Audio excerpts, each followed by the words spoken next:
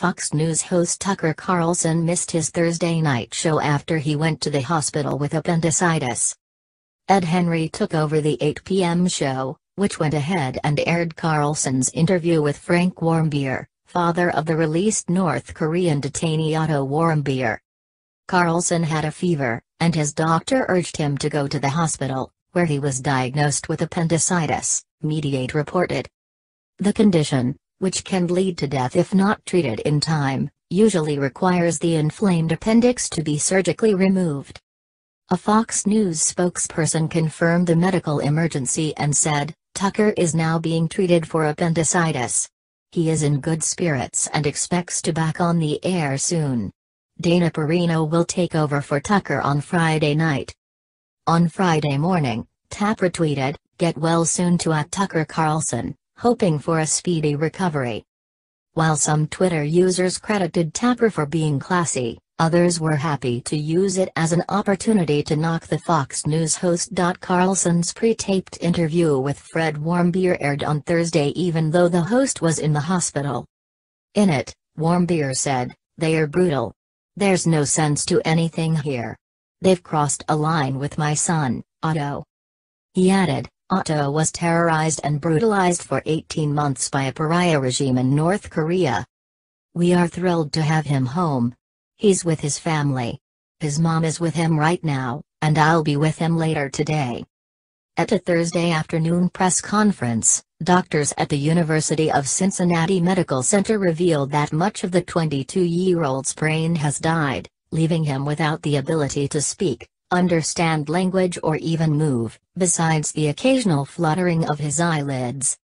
The doctors appeared to refute the North Korean regime's account that Warmbier went into a coma after getting botulism a day after he was sentenced to 15 years of hard labor for stealing a poster during a visit to the hermit state.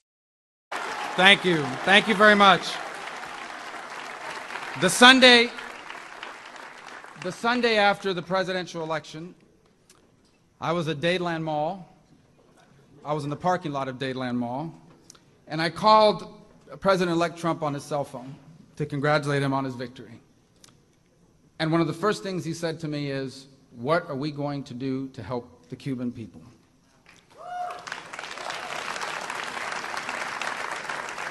A few weeks later, I had the honor of flying with him to Central Florida on Air Force One.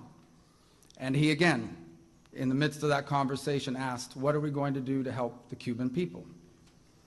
My wife and I had the opportunity to dine with him and the First Lady in the White House. And in the middle of that conversation, he asked, "What are we going to do to help the Cuban people and the people of Venezuela who are also living under a dictatorship?"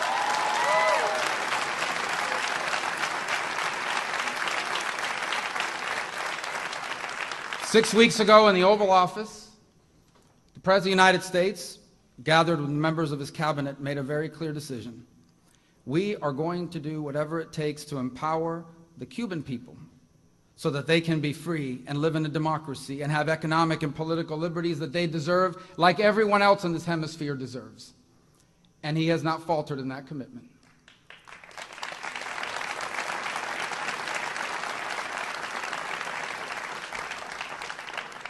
The cooperation, the hard work, the commitment that this White House and that President Trump has shown to this cause, I believe, has no precedent, certainly in the modern history of this great cause. We have been helped by many who have aligned with us, some who could not be here today. I do want to recognize Resident Commissioner Jennifer Gonzalez of Puerto Rico, nuestra hermana de la isla de Puerto Rico que está junto con nosotros, that's who's with us on this issue. But what I want you to know is that in every single one of those instances in which the President spoke about Cuba, he also spoke about Brigade 2506.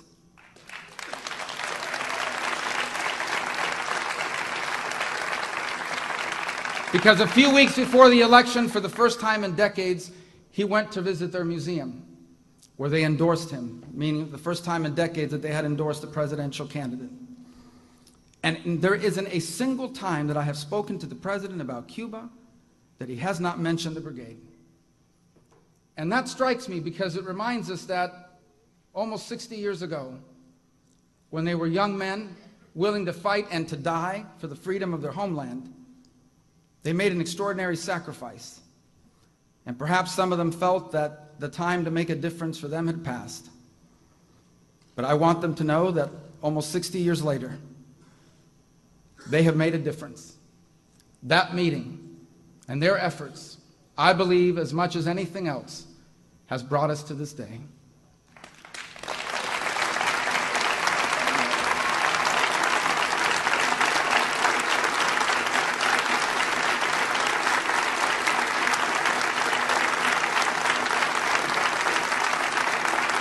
And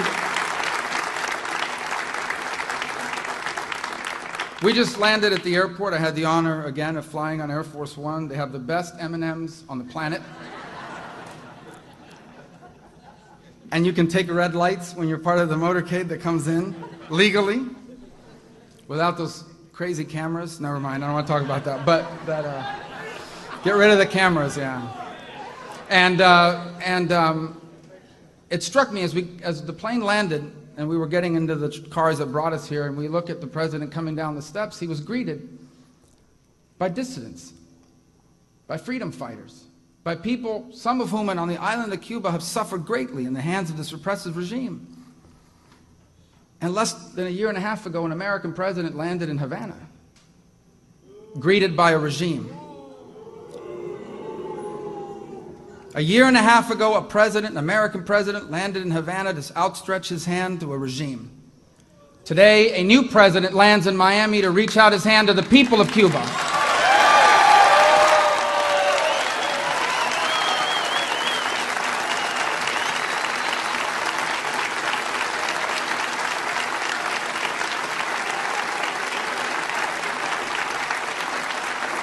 And I close with this.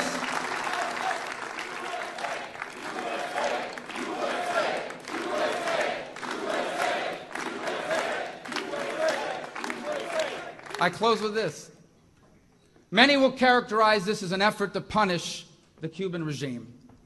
And it will punish the Cuban military that oppresses its people and helps Maduro oppress their people in Venezuela.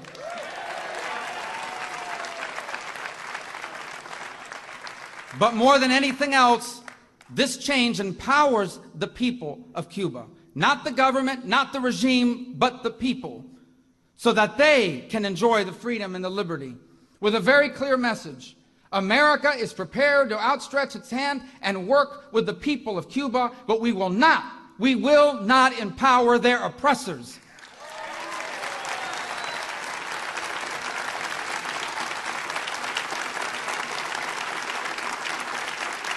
And you mark my words. And you mark my words. Whether it's in 6 months or 6 years, Cuba will be free. And when it is,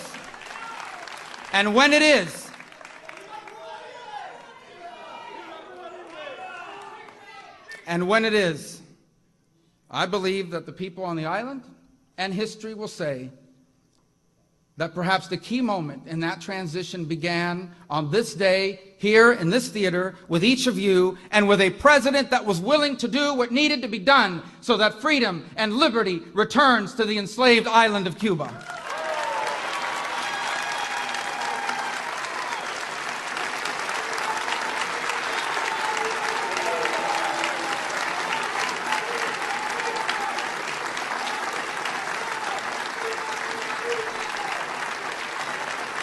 Voy a ser bien breve, que es muy difícil para un cubano y para un senador ser breve, pero lo voy a hacer, porque quiero mandarle un mensaje al pueblo de Cuba. Y este es el mensaje: que antes teníamos un presidente que le daba la mano al régimen que lo oprime, pero ahora tenemos un presidente americano que le da la mano a ustedes, el pueblo cubano. Que los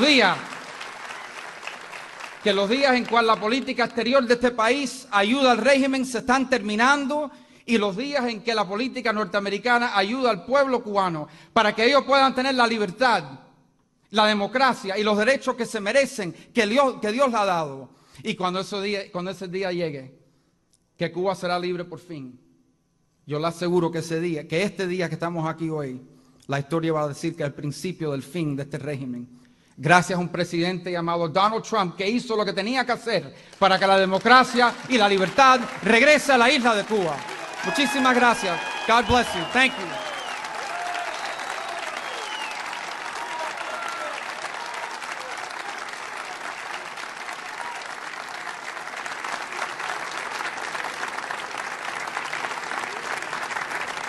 Ladies and gentlemen, please welcome the governor of